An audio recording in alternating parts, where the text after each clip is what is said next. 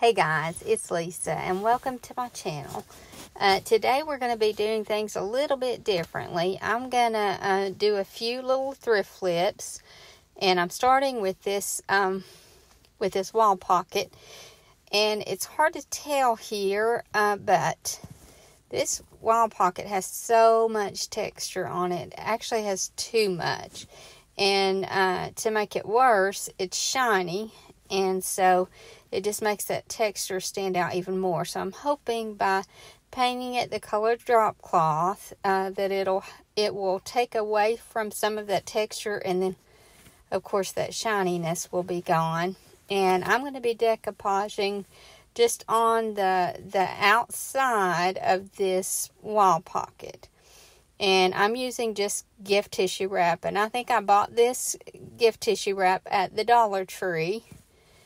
And so I just put a coat of the Mod Podge on there, and then I'm just kind of forming this to the star. It wasn't really easy, but just making a few slices down in the creases, it wasn't too bad to decoupage. Then I just let that dry. And then trimmed off the excess and took a little bit of sandpaper and just neatened up the edges. And now all I'm doing is just adding some greenery into this. I didn't want to do actual color other than this white because I didn't want to clash with that blue plaid. Now this item is a little interesting. It's a clock. It's not an old clock, and it said it was tested and didn't work. But I was able to buy it for very little, and now I'm going to turn this into a photo frame. And I know that's odd, but I'm going to use the little frame on the bottom and use it for a picture, and then I'll add some embellishment to the top. I have a little area in my store that my mother used to leave herself notes on, and she would write down her hours and what she owed for, and so I didn't want to move that little note card, and decided that would be her little area. Mom started the store with me when we first opened, and she'll always be a part of the store, so I just thought she needed her own little shelf. So I'm going to redo this and put her picture here in the bottom, and then add some embellishment to the top, and this will go on her shelf. Now I've mixed this color green because I couldn't find the green that I wanted, and on that particular wall, I have an old cabinet door that I've had for years with a chalkboard on it, and the color that I have on that is similar to this. So I just mixed this as close as I could to that. It doesn't have to be perfect, because this is going to be the undercoat, because I'm going to be going over this with the color drop cloth and with a crackle medium. So you're just going to see just hints of this in the cracks. But I still felt like it needed, to be a similar color to what I have on my chalkboard. So I just give this one coat of this, and like I said, I can't tell you what color this is because I just mixed it until I got it right. And I let that dry well. And then I'm going to try a product that I hadn't tried before, but because I'm selling these Dixie Belle products, I'm going to use it. Now, you don't have to use this, because I have used just Elmer's glue.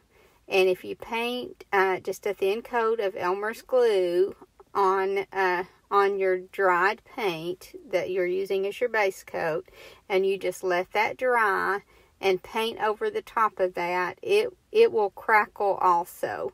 But I do have to say that this crackle medium from Dixie Belle did an even better job, because it has a neater crackle finish. So with the Elmer's glue, it's a little bit more sporadic with the crackles, which I still like. But this really worked well. So you just put one coat of this on and you let it dry completely. And it'll still be shiny, but you let it dry. And then you go over it with one generous coat of your top coat. And here I'm using the color drop cloth. And I'm not sponsored by anyone, but I'm just doing a generous coat of this. The directions say to do a good even coat, but you don't want to paint over the top of that again because you'll mess your crackle up. So just put enough on your paintbrush that it covers well, and then you just leave it alone, and before long it will start to crackle. And I was really happy with how this product works. Like I said, if you don't have this, just use Elmer's glue. That works really well. Elmer's glue is something that every crafter should have because it works for this. It works for Mod Podge. You can mix it half glue and half water. But here I am putting a coat of Mod Podge on this, and then I'm using one of these napkins that my friend Jackie brought me, and just kind of decoupaging that on, and then I let that dry, and then cut off the edges and neaten that up. And I'm not going to worry with the circle on top that's indented for the clock, because I'm going to be hiding that with an embellishment. So I didn't worry. I thought about filling that in first and then decoupaging over it, but I didn't worry about that here because I had a plan to hide that anyway.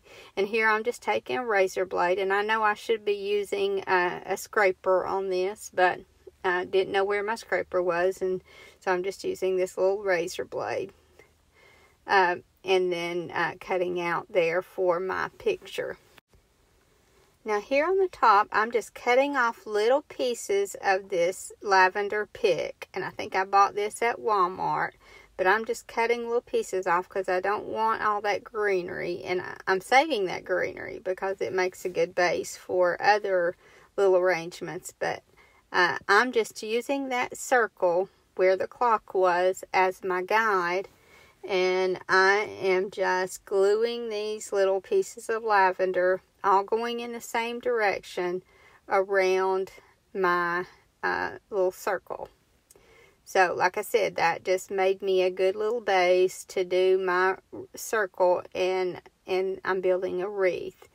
And so you just kind of add these where you feel like they need to be. I just glue it and until I like the look. And you don't have to do a whole lot. You really don't have room for a whole lot on this piece, but just enough to give the illusion of a wreath is all I'm going for. And obviously you wouldn't have to use lavender. You could use just greenery here if you wanted. But I wanted to add a little bit of purple because of the decoupage. Now this is a little sign I have in my store, and I've sold several of them, but haven't sold many lately. And I decided this was the perfect size for a little stencil that I wanted to use.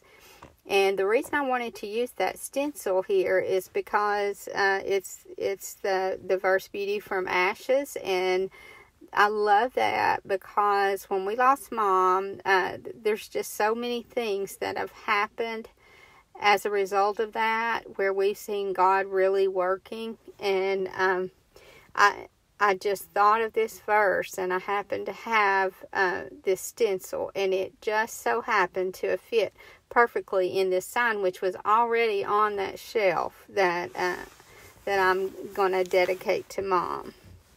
And I thought that worked out really well. And here is that little area I was talking about. And it's behind the desk there. And so these couple little shelves here are going to be hers. I put her little picture in there. But now Walmart, I wasn't happy with how they cropped it. So I'm going to have that picture redone. But I thought this was really appropriate. Mom kept this little pen here, and she kept a little note card there where she wrote her hours down and what she owed me for. And the day that we lost her, I happened to think of that note, and I thought that has to stay. So I decoupaged that onto the shelf, and so that I wouldn't lose it. And I thought that was just a really good way to keep her part of my store, because she started the store with me, and she's just always going to be a part of it. But now I'm going to just kind of slowly show you through the rest of the store. I hope you guys enjoy this video, and I hope to see you in the next.